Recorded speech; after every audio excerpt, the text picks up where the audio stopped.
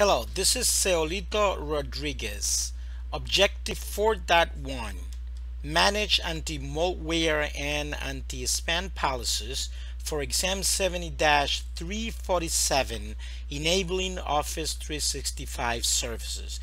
Please remember that you can visit my webpage listed here on the slide to take a look at all the objectives for this exam. Objective 4.1: Manage anti-malware and anti-spam policies. This objective deals with the Exchange Online anti-malware and anti-spam functionality.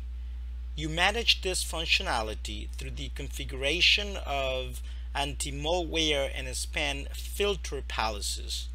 These policies determine what action Exchange Online will take with spam and malware as it passes through the service. Anti-malware policies. Anti-malware policies allow you to block incoming malware from reaching user inboxes. Anti-malware policies also allow you to stop your own users from inadvertently sending malware to other people in your organization or others on the internet. Anti-malware policies are part of an in-depth defense strategy.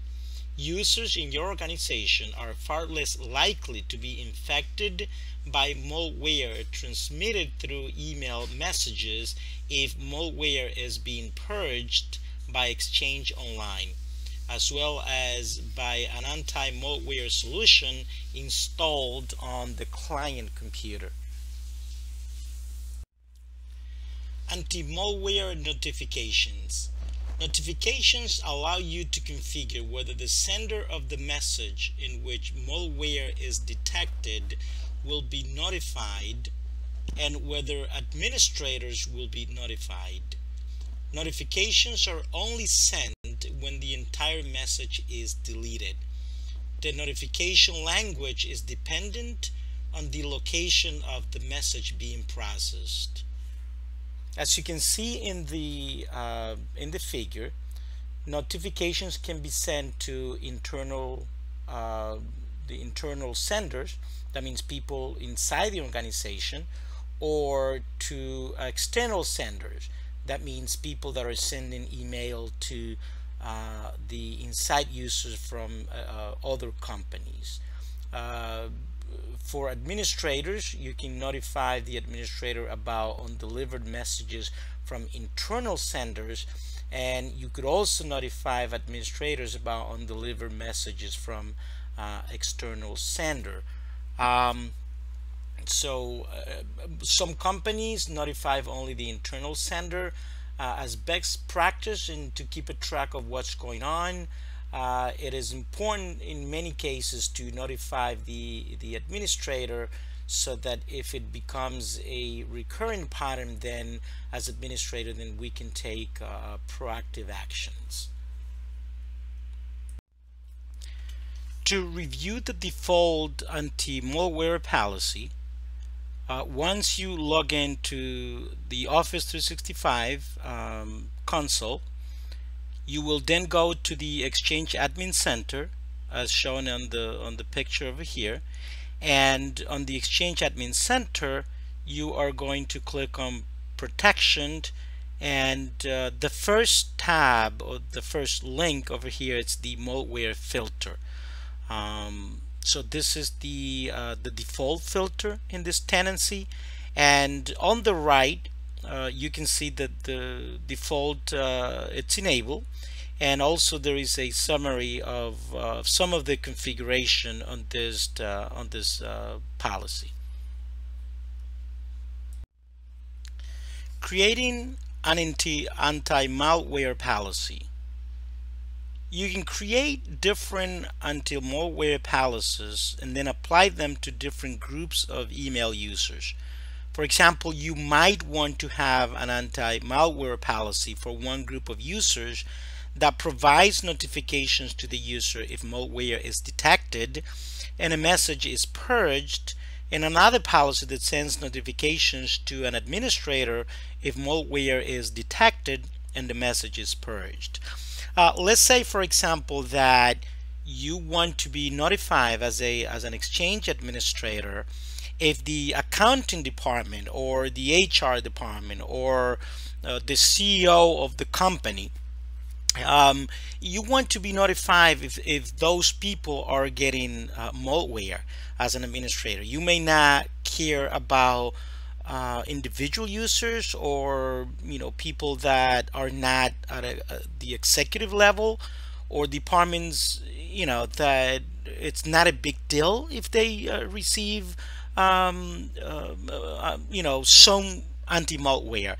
Eventually, anti-malware will come through. I mean, no company is 100% secure from receiving, viruses or anti-malware. We try our best as administrators, but it is almost impossible to stop everything. But we want to make sure that if senior level management gets any malware whatsoever, we want to be notified, and we want to purge those messages. Our goal, of course, is to make sure that no one in the company is receiving anti-malware through our policies. But again, it is almost impossible. So if something comes through, we want to be absolutely sure that we are notified so that we can take immediate action. You don't want to get a call from your manager informing you that the CEO is really upset, or he's wondering why he's getting malware. So again, this is one of those things in which we can control, or at least we can be notified and then take the necessary steps to correct that problem. Windows PowerShell anti-malware policy commandlets. There are a number of Windows PowerShell commandlets that you can use to manage filter policies and malware filter rules. Filter rules determine the conditions under which a malware filter policy applies. For example, you might have one malware filter policy that applies to recipients in one recipient domain, and another malware filter policy that applies to recipients in another recipient domain. And this is, for example, the case in a company where there is more than one domain, especially these multinational companies that acquire other companies through buyouts and acquisitions and joint ventures and stuff like that. So it is very common to in these big companies to have more than one domain. So, and in this case, this is a good thing to do. So you can use the get dash malware filter policy commandlet to basically view malware filter policy settings, and then you use the set malware filter policy to modify malware filter policy settings. And again, this is for people that prefer to use PowerShell. A lot of these settings are better to be done through the GUI. But if you have to automate, if you want to use automation, or you want to configure a whole bunch of domains, or big number of powers at the same time, then obviously PowerShell is a better solution. Connection filter policies. Connection filter policies let you always allow email from trusted senders and always block email from known spammers. Exchange Online only supports the default connection filter policy. You configure connection filters by configuring an IP allow list and an IP block list. So let's say that you are getting spam from from an email address, and by looking at the header you can identify the IP address where it's coming from. well, then you can go ahead and block that IP address. Most known spammers are already put into blacklists, and they are automatically stopped at either the gateway level if you have a email hygiene product, or by Office 365 using the online protection. But again, you will eventually get spams that can constantly people out there sending spams and creating uh, email addresses and trying to spoof those email addresses. So in a sense, this will give you a little bit of control. Also, like if there is a specific hacker that is trying to get passed through those things, then you can try to identify their IP address and obviously list it.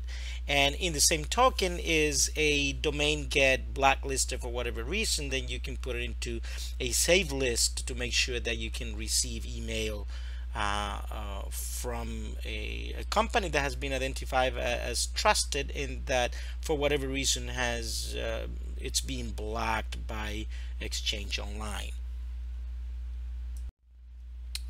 So again, if you want to use a PowerShell, then if you want to work with command list to manage the connection filter policy, you can use either the get dash hosted connection filter policy command when you want to review the default policy settings, or you can use the set dash hosted connection filter policy commandlet to configure the connection filter policy settings. Spam filter policies allow you to configure how incoming messages are categorized, including which characteristics a message might have that means you want it flagged as spam. The default policy applies to all users in the company. You can also configure custom policies that apply to specific users, groups, and domains within the organization. When configuring the default policy or creating a custom policy, you need to configure which actions to take for messages that are likely to be spam and messages that are almost certainly spam. There are several options. One option is to move the message to the junk email folder, and this is the message then will go into the junk email folder in the Outlook client. Or you can quarantine the message, and when this setting is chosen, then messages are moved to a quarantine folder for up to 15 days before being deleted. Being moved to quarantine allows someone to basically review the message so that they can determine whether or not it is actually a spam. Another option is that you can delete the message, and when this setting is chosen, the message and any attachments are simply deleted. You can also configure here whether a bulk email is marked as spam and the threshold that should be applied to bulk email. And this is important to understand, because sometimes the marketing department in a company may want to send email to hundreds of if not thousands of users, and people need to realize that, to be honest with you, Exchange or Exchange Online is not basically designed to be used to send bulk email. And when I mean bulk email, I'm talking about using as a marketing tool to send thousands and thousands of emails at the same time. There is a lot of restrictions that Exchange imposes when you want to send a message to, let's say, 20,000 users. There are a lot of web services out there that are specifically that perform this service. Okay, this is not something that the marketing department should try to do with the internal tools for Exchange or Exchange Online. And again, so those are the things that you can configure over here, so to make sure that no one within the company or outside the company try to send email to thousands of users at the same time. All right, so let me give you an example of the kind of scenarios, the kind of problems that you solve by configuring the spam filter block lists. You can block either an email address or you can block an entire domain. I have worked in many cases in my job in which someone sends a message to someone in the accounting department, especially a senior level management, someone like the CFO, and the email address comes supposedly from the CEO of the company, basically instructing the CFO or the accounting manager, whomever that might be, to send a check or to send a payment from services that a company has performed, and then to send the money to someone, obviously someone outside the company and normally outside the country.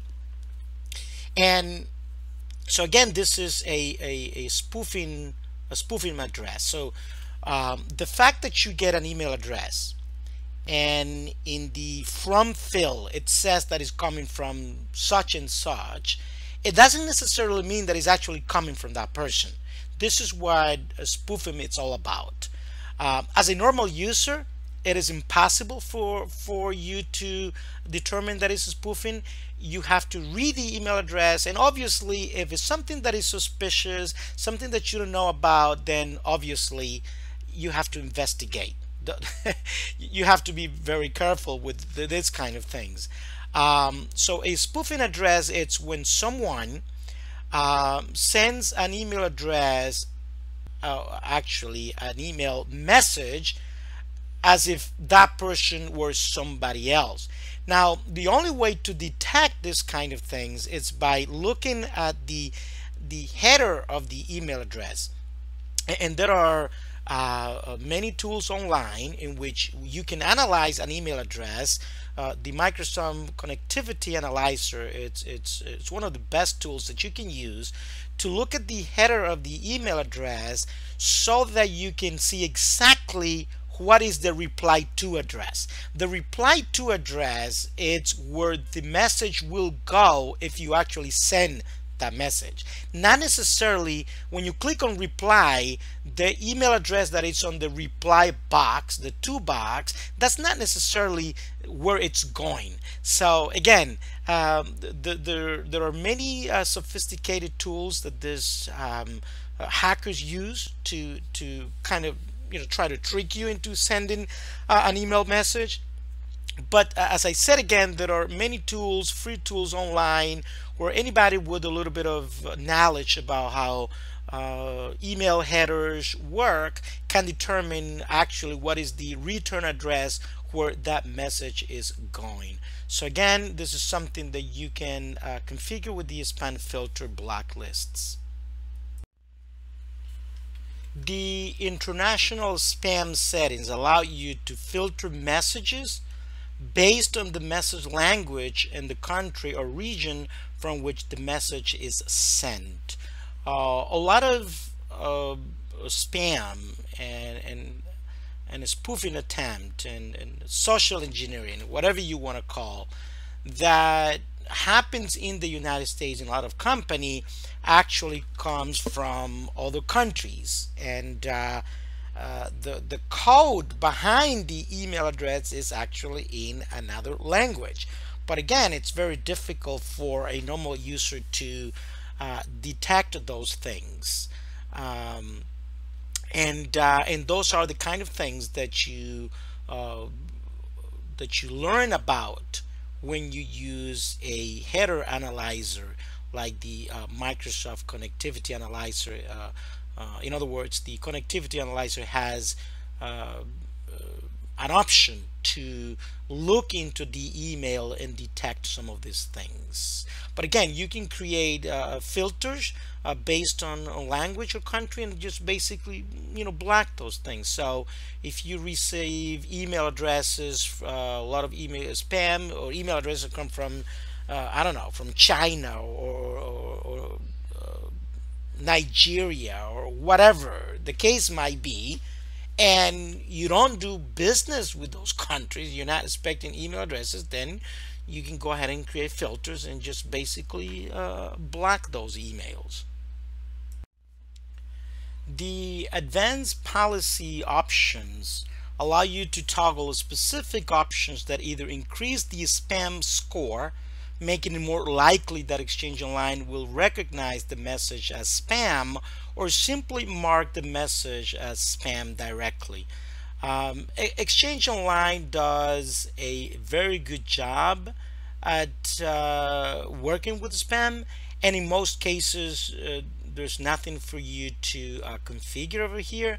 But again, it depends on a you know on a company and the kind of email that you are receiving. So this is if you're getting a lot of spam, or if you want to address a specific spam issues, then this is a place that you should be aware of, that you should look at and see if this would help in your specific case.